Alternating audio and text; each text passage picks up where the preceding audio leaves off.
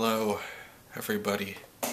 I am Mr. Gaming Guitarist, and I have upgraded to Windows 10, and most things work fine without a problem.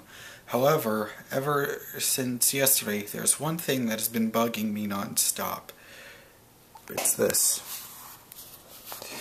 So here we have Windows 10, and now I have no way to record the screen because this computer is really old, and it won't be able to handle screen recording, so you're going to have to deal with me using my camera, which is also old. Anyways, so the start menu and search box aren't working at all. So you can see here, I'm clicking. You can see that. I'm going to leave my mouse right there. Watch this.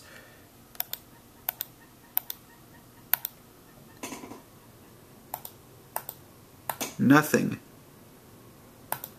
See? It gets highlighted, like it lights up the search box. Nothing. And the thing is, like, I was really scared when I saw this because I was telling myself, how am I gonna be able to even shut this thing down? And so I found out, even though the goddamn start button doesn't work, you can still right click and then you go here and then you can shut down the computer that way. And here, you know, you can see this, you know, you still have access to it, but it's still a pain in the ass that the start button itself isn't working. Now, I have no idea how to fix this, so if anyone else has come into this problem, and if you have managed to find a way to fix this, I would very much appreciate it. Anyways, that's it for now.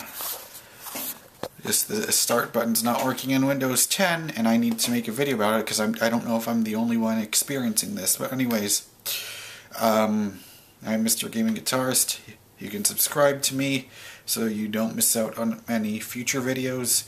You can follow me on Hitbox to watch me when I live stream, and you can support me on Patreon. I would appreciate it. Those links are in the description below, and I will see you next time.